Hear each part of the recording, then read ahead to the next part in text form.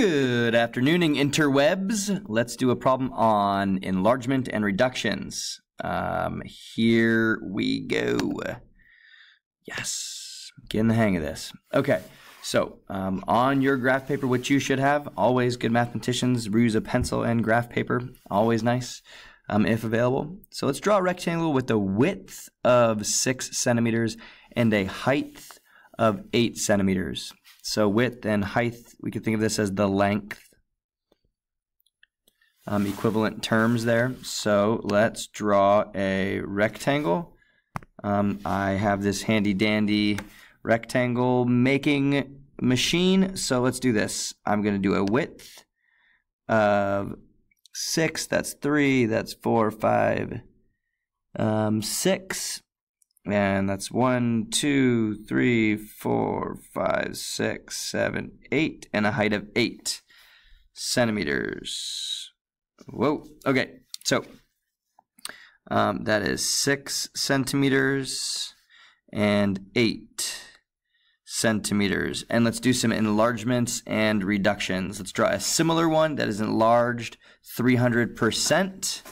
So I want something that is 300% of this. So if I want to make it larger, let's multiply to make this larger.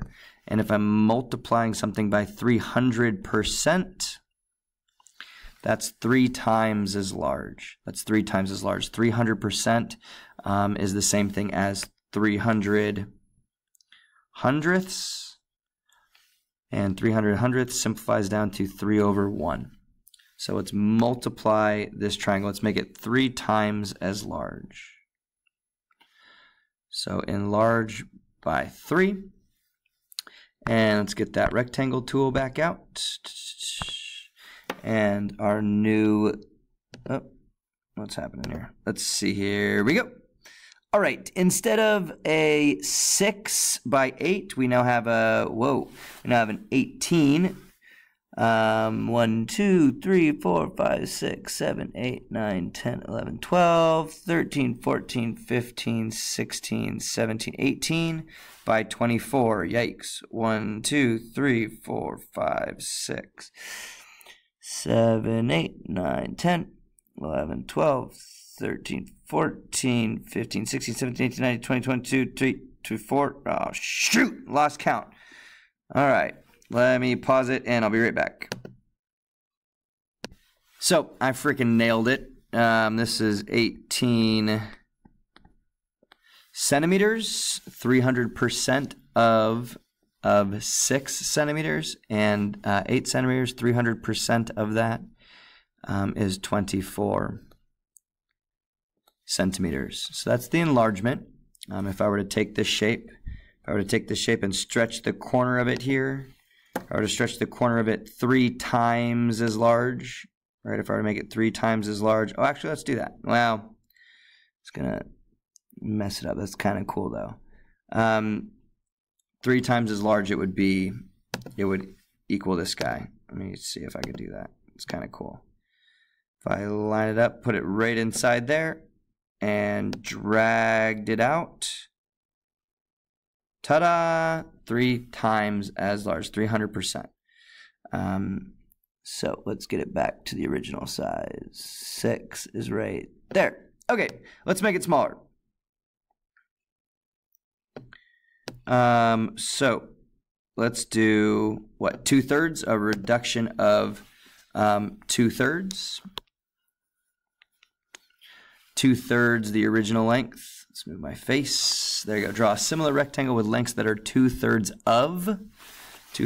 of the original lengths. So let's make this smaller. Let's take 2/3 of 6, and let's take 2/3 of 8.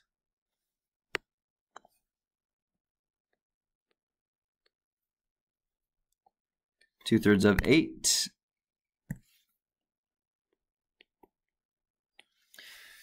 And if I were to cut 6 into 3 pieces, I could do that. I could multiply these together. Let's do 2/3 of 6. I can make that a fraction, 6 over 1.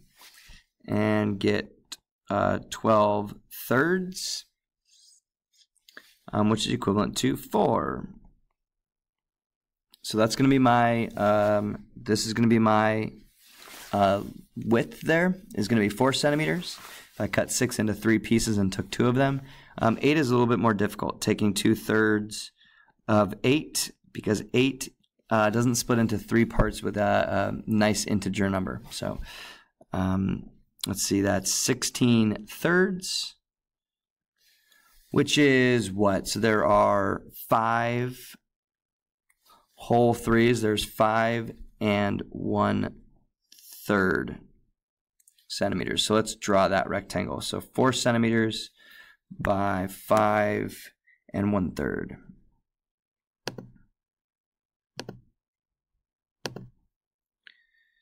So 1, 2, 3, 4, and 1, 2, 3, 4, 5, and 1/3. That look good? I think that looks pretty darn good to me. So this is your shape that's been reduced with a ratio of 2/3, or 2/3 of the original. So this would be 4 centimeters and 5 and 1/3 centimeters. All right, thank you guys very much, and I'll see you in the next video.